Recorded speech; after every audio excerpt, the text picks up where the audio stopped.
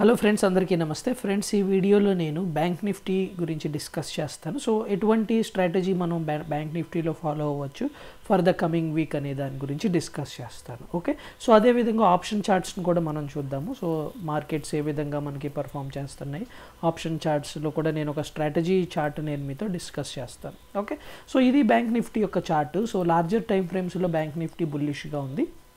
And మనం చూసినట్లయితే shorter time ఫ్రేమ్స్లో కూడా బుల్లిష్ మొమెంటం బ్యాంక్ నిఫ్టీలో కంటిన్యూ అవటం మనం చూసాం. సో ఇక్కడ కొన్ని ఇంపార్టెంట్ లెవెల్స్ డిస్కస్ చేస్తాను మీతో. సో ఫస్ట్ ఇంపార్టెంట్ లెవెల్ వచ్చేసి రెసిస్టెన్స్గా యాక్ట్ చేసేది 41,100 can act as a resistance. Okay, so ఆ 41,100 అబోవ్ మనం మంచి మూమెంట్ అనేది చూడొచ్చు. లైక్ నిన్న మనం చూసాము 40,000 ఈ మనకి ఓపెనింగే మనం బ్రేక్ చేసాం అబోవ్ 40,500. ఆ తర్వాత దగ్గర 600 పాయింట్స్ మూవ్ వచ్చింది. సో అబోవ్ 41,100 కూడా మొమెంటం బుల్లిష్ సైడ్ ఇంకా ఫాస్ట్గా ఉండడానికి ఛాన్సెస్ ఉంటాయి. బట్ అది కాదు మనకి ఇంట్రెస్టింగ్. సో మార్కెట్ అనేది ఈ ఫ్రైడే మనం చూసినట్లయితే కనుక లాస్ట్ వీక్ మన మార్కెట్స్లో సో నిఫ్టీ అనేది మోస్ట్లీ సైడ్ వేస్ మూమెంట్లో ఉండటం మనం చూసాం. So that kind of moment maybe bank నిఫ్టీలో వస్తే మనం ఏ విధంగా బెనిఫిట్ పొందాలి అనే దాని గురించి అనాలిసిస్.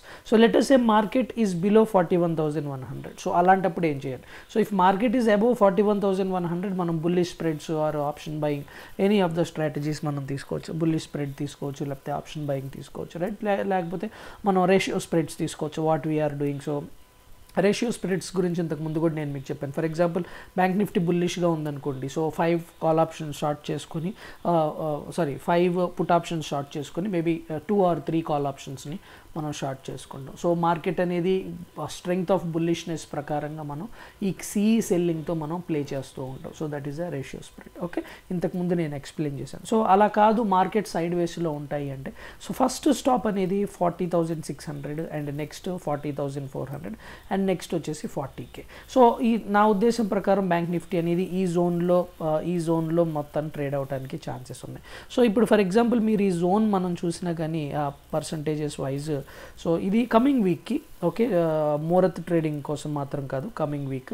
సో దగ్గర 2.2% అనేది మనకి ఈ మూమెంట్లో బ్యాంక్ నిఫ్టీ ఉండటానికి ఛాన్సెస్ ఉన్నాయి, ప్రాబబిలిటీ ఉంది, రైట్? సో ఇప్పుడు దీన్ని మనం ఏ విధంగా బెనిఫిట్ చేసుకోవచ్చు? సో నేను ఆప్షన్ చైన్ చూశాను. ఆప్షన్ చైన్లో కూడా అంటే ఇప్పుడు మనం అంత డేటా అనేది మండే మార్నింగ్కి మనకి ఆఫ్టర్ దివాళీ ముహూర్త ట్రేడింగ్ తర్వాత నెక్స్ట్ డే మోస్ట్లీ ట్యూస్డే కూడా హాలిడే ఉండొచ్చు. సో వెడ్నెస్డే మార్కెట్ డైనమిక్స్ అనేది కంప్లీట్గా డిఫరెంట్గా ఉండొచ్చు. బట్ ప్రస్తుతం మనకి డేటా ఏదైతే మనం చూస్తున్నామో మనం 41,500 మనకి రెసిస్టెన్స్గా యాక్ట్ చేయడానికి ఛాన్సెస్ ఉన్నాయి.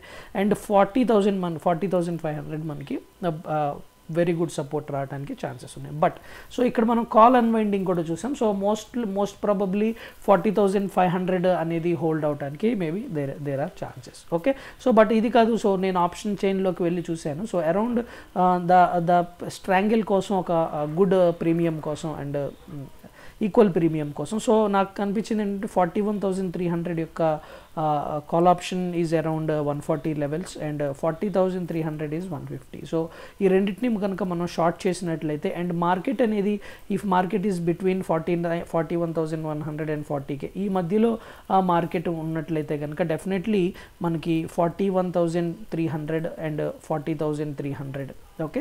సో 40,300 ఈ మధ్యలో మార్కెట్ ఉన్నట్లయితే కనుక మోస్ట్లీ మనకి ఈ స్ట్రాంగిల్ అనేది వెరీ గుడ్ మూమెంట్ అవ్వడానికి ఛాన్సెస్ ఉన్నాయి. సో దాంతోపాటు ఆల్రెడీ స్ట్రాంగిల్ చూసినట్లయితే స్ట్రాంగిల్ మనకి సెల్ సిగ్నల్ మొన్న మండే మార్నింగే మనకి ఇవ్వటం జరిగింది. So right, so last Friday ఈవినింగే మనకి ఇవ్వటం జరిగింది, రైట్? సో ఇక్కడ కొన్ని ప్యాటర్న్స్ కనిపిస్తున్నాయి. సో వన్ ఈజ్ మీరు ఇక్కడ చూడొచ్చు. So which is bearish ABC, it is a bearish ABC and అదేవిధంగా there is a anchor follow through also. So most probably మనకి మార్కెట్స్ కనుక ఇన్ అండ్ అరౌండ్ 300 దగ్గర మనం షార్ట్ చేయడానికి కుదిరినట్లయితే కనుక so first target will be 263, ఆ తర్వాత 210, ఆ తర్వాత 195. So that would be a good thing. So ఒకవేళ మార్కెట్స్ మనకి 300 లెవెల్స్ ఇప్పుడు మనం 291లో ఉన్నాము. Actually the thing started at 310. So 310 levels దగ్గర మనం షార్ట్ చేసినట్లయితే కనుక సో 265, 210 అండ్ 195 మనకి టార్గెట్స్కి రావచ్చు. సో చార్ట్ అనేది ఆ తర్వాత మార్కెట్స్ ఓపెనింగ్ ప్రకారంగా కూడా మనం స్ట్రైక్ ప్రైసెస్ని సెలెక్ట్ చేసుకోవచ్చు. బట్ ఈ చార్ట్ ఏం చెప్తుందంటే current price of the chart ఏం చెప్తుంది అంటే so there will be a good money in that we can make from the sideways market or from the strangle. Okay, so దీని ప్రకారంగా straddle కూడా నేను చూశాను, which is around 41,000 straddle. So 41,000 straddle కూడా మనకి మంచి మూమెంట్ ఇవ్వడానికి ఛాన్సెస్ ఉన్నాయి. Okay, so that's it friends. So bank Nifty అనేది మోస్ట్ ప్రాబబ్లీ సైడ్వేస్ అటు బుల్లిష్ మూమెంట్లో ఉండటానికి ఛాన్సెస్ ఉన్నాయి. And these are the important levels. ఈ ఇంపార్టెంట్ లెవెల్స్ బ్రేక్ చేయనంత వరకు లోవర్ లెవెల్స్లో I will be still bullish on bank Nifty.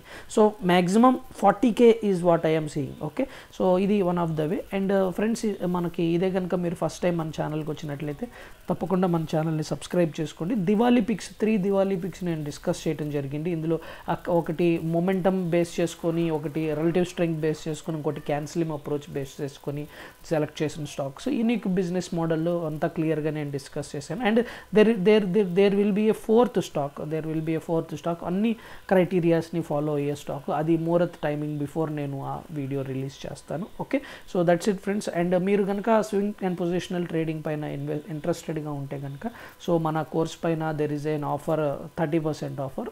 And ఆ offer అనేది దివాళీ రోజు, దీపావళి రోజు క్లోజ్ అయిపోతుంది. So if you are interested, దానిలో మీరు జాయిన్ అవ్వచ్చు. And Diwali trading time before నేను ఒక 30 స్టాక్స్ ఈ స్వింగ్ అండ్ పొజిషనల్ ట్రేడింగ్ గ్రూప్లో పోస్ట్ చేయబోతున్నాను.